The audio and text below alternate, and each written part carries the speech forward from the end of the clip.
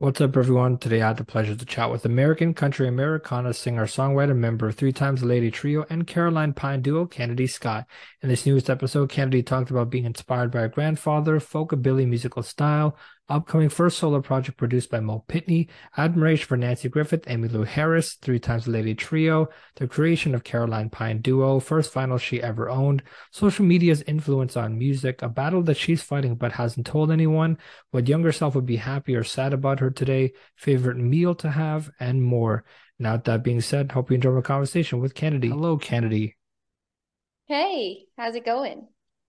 It's going amazing. I mean, there's a lot of things to talk about with you and a lot of things to catch up on. But first and foremost, how are you doing? I'm doing good. I've been busy, like you said, with all of the projects, duo, trio, solo stuff. But it's the good kind of busy, the kind of busy I've prayed for. So I'm doing good. Absolutely, absolutely. I mean, how's how's the married life going? No, married life is amazing. I have been blessed with a husband that is really good to me. And I know that people say, "Oh, your life's over when you get married," and they joke about that sort of thing, but it kind of feels like my life started when I got married, and I feel the complete opposite about that. So I love it. It's great. Absolutely. And tell us about like a little bit about your background and sort of how you first got into music. Yeah, I love all sorts of music, and I can thank my grandfather for that. He's the one who taught me to play and sing, and he loved a lot of Roger Miller, Emmylou Harris, which is what you hear me sing in the trio. So it's a dream come true for me to sing some of my heroes' music. And he taught me to play and sing, and he was in a band traveling around upstate New York for as long as I can remember. So I've been on stages since I was, gosh, I don't know, 3 years old, it feels like. Absolutely. And Emmylou Harris, who just celebrated her birthday as well. So happy belated birthday to Emmylou Harris. It's incredible how long that some artists can go for in their careers. And she's still going, and going strong still, even with Vince Gill and I mean George Strait and Alan Jackson, and the CMT Music Awards was just held recently as well. Did you watch any of the CMT Music Awards? Yeah, I did. I watched a little bit, and it's just crazy how country music has come along. And to think it's as big as it is now, because when Emmylou Harris was doing country music and people before her, sometimes it wasn't even seemed as cool. And now it's cool to be a country music fan, and I love that. Was there any favorite performances that you took from that night? I think everybody did a great job.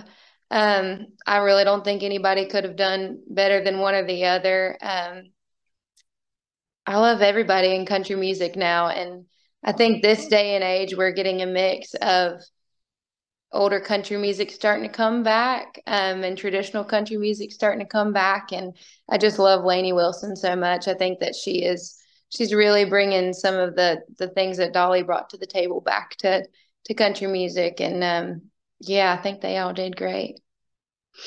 Absolutely. And I was watching the CMT Awards.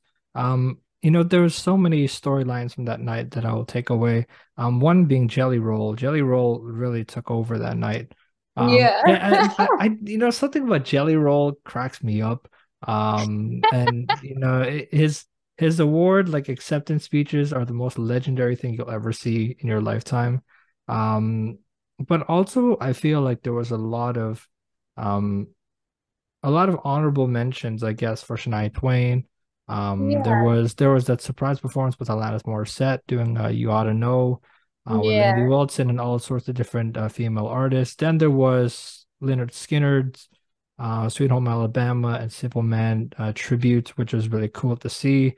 Um, I mean, for me, I think watching that, there was a lot of performances that really stuck out to me. I thought the opening was pretty cool too. I like Tyler Hubbard's Dancing in Yeah. the Country as well. And also Long Neck, Way to Go, John Party and Midland. That was really cool to see as well. Um, Midland's my favorite. I love them so much. I think he sounds like Dwight Yoakam, the lead singer of Midland, and he's got that cool neo-traditional thing. Absolutely. And I wanna talk about I know we just talked about earlier about but like we talked about it briefly about Three Times Lady Trio, but I want to go more in depth about it because you know, this is a group consisting of you, Hannah Blaylock, who I just recently had on, and Lauren Massetti, who is also just a really talented artist and really an amazing person altogether. And she was on American Idol, and that's how I found her. Yeah. So talk to me about when that sort of clicked in that you guys wanted to become a trio. Um, okay. So a few years ago, actually, wow, it was 2018, me and Hannah met. Um, and we started doing some music together. We just realized instantly that we grew up on a lot of the same people, a lot of Nancy Griffith and some of the older country music, and became soul music sisters. And we really bonded over the trio records. Like I said, my papa taught me to play and sing, and those trio records were just iconic. And everywhere we went, and we tried to learn every song that was on them. And me and Hannah shared that. So we decided we wanted to do a trio tribute show. And this was just kind of a dream at the time. And we thought we'd learn the songs, and we were looking for a Linda Ronstadt. And I had also seen Lauren Massetti online, and I told Hannah, I was like, dang, I've got a Linda Ronstadt. She sounds just like Linda, and she'd be perfect. And I sent Hannah her Instagram. And Hannah was like, "Oh, that's it." And I messaged Lauren. We had mutual friends around the country and bluegrass industry. And I messaged her and asked her, and she was like, "Oh my gosh, this is a dream come true." And it was a huge passion project for us. So we started doing those trio tribute shows. We did a rehearsal. We learned all their songs, learned the parts, and just tried to do them justice, which, as you know, is hard to do when it's Emmylou Harris and Dolly Parton and Linda Ronstadt. Um, but we got together and did those trio shows, and it seemed everybody was all fired up about it. And we kept getting messages and emails and people asking when we're playing again. And so it just kind of fell in our lap that we were like, man, we should pursue a trio. It seems like people really want us to do this thing, and we love singing together. So Nana, if you know Nana, Lauren's Nana, she is, our honorary fourth member of the band. We love Nana. She came up with the name Three Times a Lady.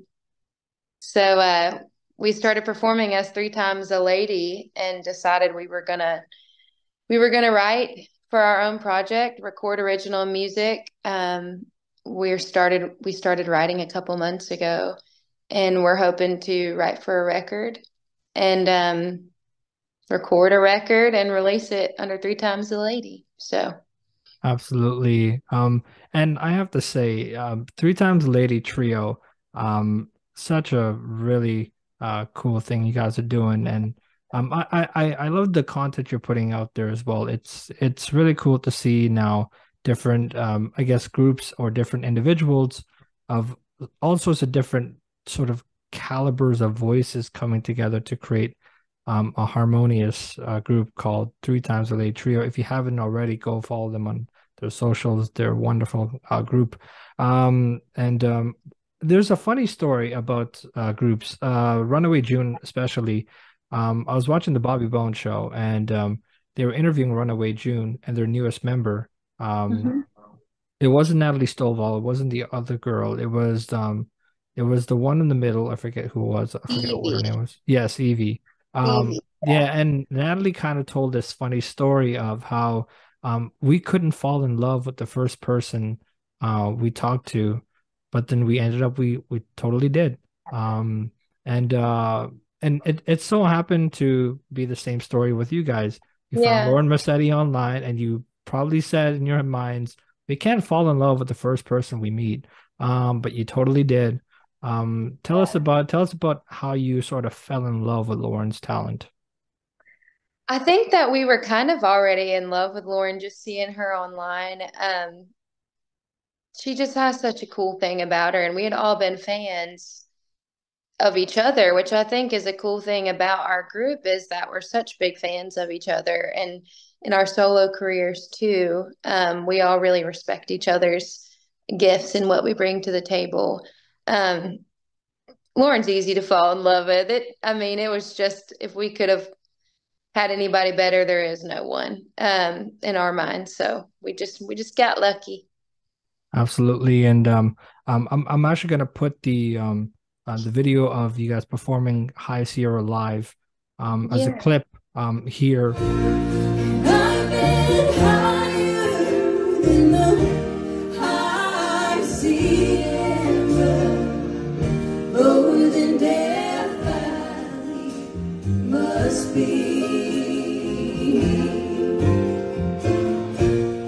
I've been right,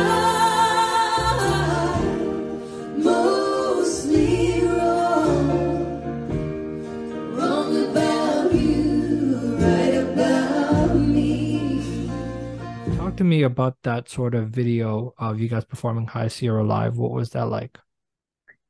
High Sierra is one of my favorite ones to sing live. I think that the harmonies are really strong in that song. And when I listen to those trio records, that's one of them, my top three that I always remember and think of when I think of the two records that they recorded out of the 24 songs. I always think of those memories and High Sierra and even Cowgirls Get the Blues. You know, those were my top three that I always thought about. And we got to do it at Third and Lindsley and debut our first show as Three Times a Lady. Um, and that's just one of our favorite ones to sing. Absolutely. And I was so confused on the group name Three Times a Lady because there was a song by Lionel Richie and the Commodores called Three Times a Lady. Yeah. And I was so confused on whether that was a group name or if that was Lionel Richie's song that you guys just happened to call yourselves by. Yeah. Was that ever like did that ever come into play where you're just naming the group three times a lady, but come to find out it's a Lionel Richie and Commodore song that you named your group by? We always knew it was a Lionel Richie song. And Nana knew that was a song too. And that title of that song is just so catchy. And when we got up, Lauren wanted to call us the Three Non-Blondes, which would also have been pretty funny, because of the Four Non-Blondes group. And we're all brunette girls, but Three Times a Lady just stuck. I mean, Nana said it, and immediately we were like, "That's it. We love it." And yeah, so it doesn't hurt that it was a Lionel Richie song. We love him too. Absolutely. And we have to talk about Mo Pitney and your upcoming projects that you're working on. Are you releasing an album soon or are you working on it? Yeah, we're in the studio. So we've been writing for this project. I've been writing with Mo pretty often. Writing with a guy named Bobby Tomberlin, um, and lots of other great writers. Writing with Lauren, writing with Hannah, um, and we started writing for this project. It's my first solo one. So I was writing with Mo and was like, man, I need somebody to help tell my story. I've never told my story before as a solo artist, as who I am, and introduce the world to the kind of art that I like to make. And Mo just seemed like the perfect fit. And I asked him, I was like, man, will you produce my record and help me tell this story to the world? And this is his first production that he's ever done as a producer. So he took it on and he's just flown with it. We're in the studio at Jim Moose Brown's. He's great in his own right and great keys player and singer and amazing songwriter. And we've been over there recording. We're almost finished with three songs and hoping to get seven and hoping to get them released maybe by the end of the summer. Absolutely. Do you have a favorite Mo Pitney song that comes to mind? I have two favorite Mo Pitney songs, I think. Actually, maybe three. I grew up on a lot of gospel music. I grew up singing in the church. And so I'm always drawn to gospel music. And I think his Give Me Jesus is just one of the best versions I've heard. But as far as songs that he released that were original songs, he didn't write this one, I don't believe, but he recorded a song called It's Just a Dog. And have you heard that one? No, I have not. Oh, you've got to listen to that one. It is so good. It makes me cry every time. If you've had a dog that you love, you will understand. But and then there's another one that's just amazing. It's called Clean Up on Aisle 5. So if you've not heard that one either, Clean Up on Aisle 5 should definitely be on your list of going down the Mo Pitney rabbit hole on his record. Actually, I have his album called Ain't Looking Back, Mo Pitney. Um, and one of my favorite songs is the first song on the album, A Music Man is probably one of my Yeah, favorites on that album. And he basically talks about, if people don't know what that song is, Mo Pitney kind of just talks about, he didn't want the spotlight to be put on him. He didn't come here just because he wanted the payments. yeah, He didn't want his name in lights. He just wanted to play guitar and sing his message, and for people when he leaves this world, to hear that this is what he wants to write as a music man. And so that's just such a poignant song, I felt. yeah. And is there any songs that you could tell people that have been personal to you that you're writing right now that you're excited for people to hear? Yeah, there's one song, especially on my record, that I'm really excited to finally put out into the world. It's called Mary Magdalene. And where I got the song is I came into a writing session, and when I was really young, my oldest brother got addicted to heroin and drugs, and there's a disciple in the Bible. Her name is Mary Magdalene, and she was possessed by 7 demons. And even still, when Jesus set her free, it kind of seemed like the disciples didn't want her around. They always thought that she was going to fall and fail, and uh, she was kind of a flight risk because of her past. They never let it go. And if you grow up in a small town and you do something, even though my brother is clean now, it kind of seems like people hold you to the things that you've done in the past. And so we wrote a song called Mary Magdalene on how they remind me of each other and being set free by Jesus. So I'm really excited for people to hear that one. Of course, of course. And we have to also talk about your musical sound, because a lot of people say they're a country sound, they're Americana sound, but your sound is, I guess, defined as folkability or folkabilly. Yeah. Um, it's okay for people. Let's make this into broader context. It's not hillbilly first and foremost. It's folkabilly. Why was folkabilly sort of the, I guess, the definition of your sound? I grew up on a lot of folk music. I grew up on a lot of Nancy Griffith, but I also grew up on a lot of bluegrass. And so while I don't really sing bluegrass music, I love it, and it's been a part of my soul since I was young. And so it's folk music, and so I'm not bluegrass and I'm not country, and maybe somewhere along the Americana lines, but mixing folk and bluegrass influences and the Graham Parsons and Emmylou Harris influences. Most people said it sounded like folkabilly, and that just stuck. Absolutely. And I find that really hilarious to, to call it folkabilly. That takes a lot of guts to call it folkabilly. Yeah. And so we have to talk about also your duo, Carolina Pine. When did that first come about for you? It was 2016 when I met Woody James. He is the guy in the duo. And he came down, and at this time I was playing on Broadway in Nashville, Tennessee. And he came down and he saw me, and I was in front of the Ryman stage, and he introduced himself and then came and saw me sing that day. And I was singing a Porter Wagner song called Making Plans, which actually Hannah sings in the trio. Um, and he was like, "Hey, would you want to do a duet with me on a video, and we'll post it on YouTube?" And we did, and I think it got hundreds of thousands of views. And at the time, we were just getting started, and we were like, "Wow, that's amazing! We've never had that sort of reach." And we kind of just fell into it. It was easy to sing together. I think in music, you just meet people that you melt with and that you blend with, and it's not hard. it's easy. And as soon as you find something easy to make that sort of magic with, I think you just stick with it. And that's what we did. And he's actually going to come over this week, and we're going to work on some new stuff too. So we're excited to do some more Carolina Pine stuff as well. For sure. And I was also, you're talking about meeting different people at certain points in your life, and you ended up meeting Hannah, you ended up meeting Lauren, and then you ended up meeting Mo Pitney, and then you obviously met his wife, Emily Pitney, Yeah. and you guys performed a new original song called Shadows. Touch you, it's time to let go. Let go. I think that this time I'll let go.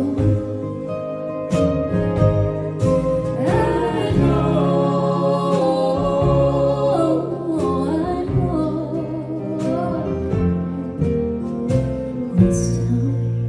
it's time to let go.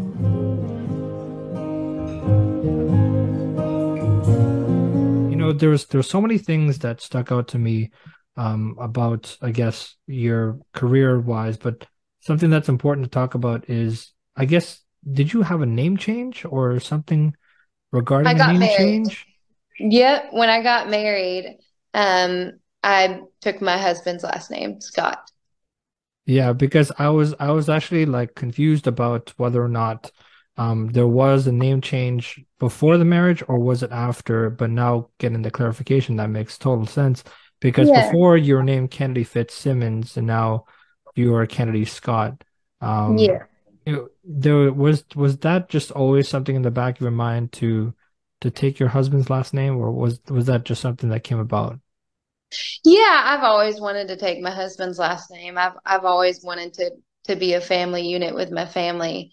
Um, and when I was thinking about changing my name for my career, I thought it might be a little confusing, and everybody that I talked to said, "No, Scott's so much easier anyway. It's better for your career to have an easier name and people will pronounce it and remember it." So yeah, it was an easy decision.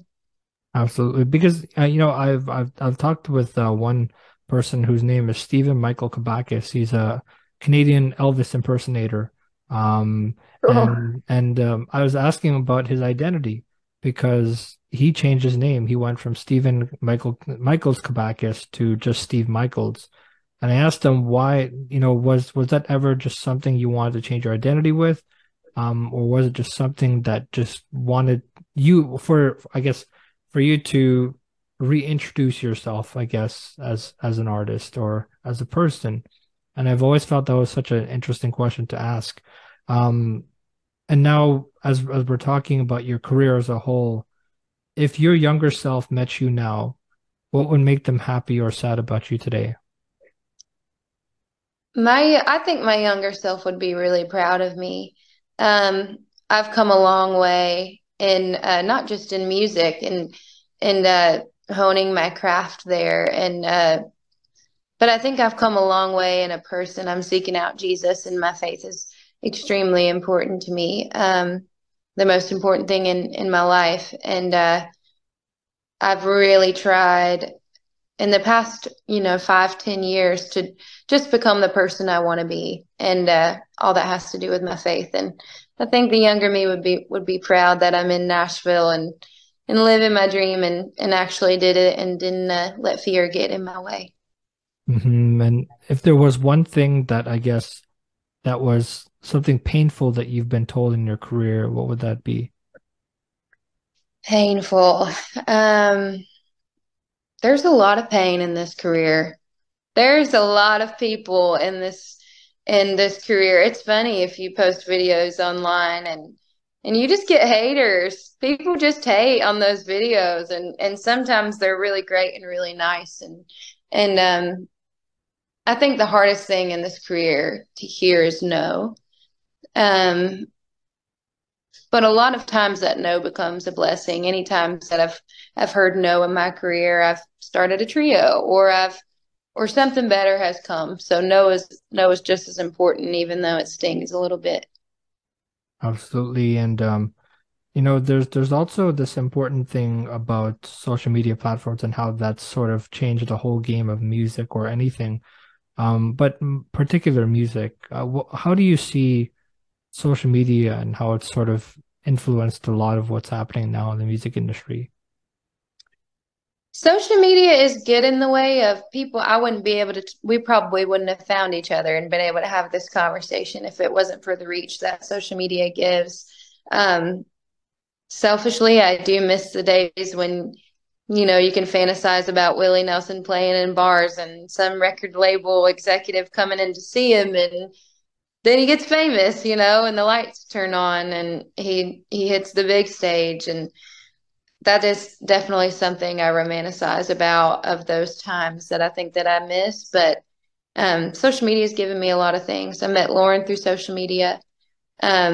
I always joke on stage that she's the best thing I found online. But I've met so many just talented people through social media, and you get to hear all sorts of music of all different cultures if you want to. I mean, it spans worldwide rather than just being American music or Canadian music or wherever you're from. You get to hear things countries away, which I think is cool. And speaking of music, what was your first vinyl record that you ever owned? The Trio. The Trio was my first vinyl record, and it was my papa's, and he gave me all of his old records, and the Trio was his favorite. So it's kind of full circle for me to be doing it three times a lady with Lauren and Hannah. Absolutely. I have a bunch of records that I own. And there's just so many different, I guess, catalogs of music that I'm into, but majority of it, I guess, is country. I mean, there's anything from George Jones to There you go. I guess a little bit of Hank. But like majority of it, I guess, is Vince Gill, a lot of where I guess gravitate towards his song Whenever You Come Around. I've always adored that story that he told about it. About Amy Grant and how he first met her. They were sitting in a karaoke, I guess, room, and he was just like really pretending to be like someone that was really trash at singing. And he kind of changed his name to cover up who he was. And he would call he said that his wife back then, or girlfriend back then, or friend, said that he called him Willis. He And called so him what? he called him Willis. Willis. Willis. And so he went to that karaoke place, and he started to sing really bad. And Amy was kind of like, oh my gosh, what am I getting myself into? And then he went Stevie Wonder on her.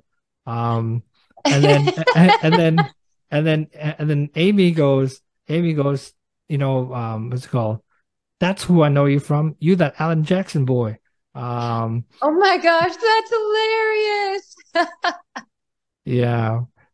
So that's, I guess, the story that I remember. I Vince. had never heard that story. Thank you for sharing that with me. That is great. Yeah. I mean, that's a quality story. And as we're wrapping up here, I want to really talk about. I mean, there's so many things that we could talk about, but I want to change this up. I want to have some fun here. Hannah has been very clear about posting stories about food that she's made, and through Vietnamese food or whatever it is. We need to know, what is your favorite meal or the best thing that you can cook, um, or your favorite meal that you actually gravitate towards, or favorite cuisine. Well, this is embarrassing. But my favorite meal is chicken and dumplings, fried okra, and mashed potatoes and gravy. From the South, Southern, and I love Southern cooking through and through. If I had one last meal, I would go to Cracker Barrel. And I know that sounds so embarrassing, but that's what it is. Absolutely. Well, here in my culture, we do make a lot of dumplings, because Yeah. that's our staple. Um, and I mean, like, there's so many things that we could choose from, I guess, for favorite cuisine. But to me, Vietnamese food is by far my favorite, hands down. Um, Yeah. so I mean that's really hilarious to see how I've always been so interested in what people eat on a daily basis. And I don't know if this is weird. There are people who can enjoy food while watching something that's related to food or somebody eating food while you're eating food yourself, and that makes you hungry. Um, do you ever find yourself doing something like that?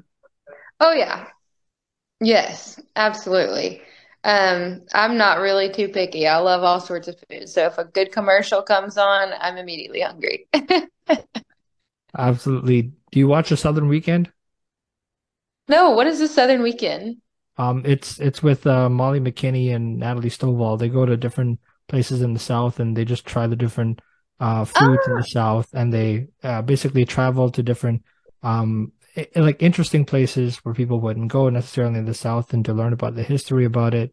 You yeah. should definitely watch it. It's really good. That's what I watch when it comes to food, I guess. Southern Weekend, they went to Alabama. They went to Old Red, Blake Shelton's Honky Tonk. Um, I mean, there's so many things, and this is his last season as a voice coach for Blake Shelton. Is there a favorite Blake Shelton that you kind of gravitate towards? Just one of his favorite songs. Um, I loved all of his old stuff. I'm trying to think of some of my favorites from his old stuff. Um, his new stuff, I love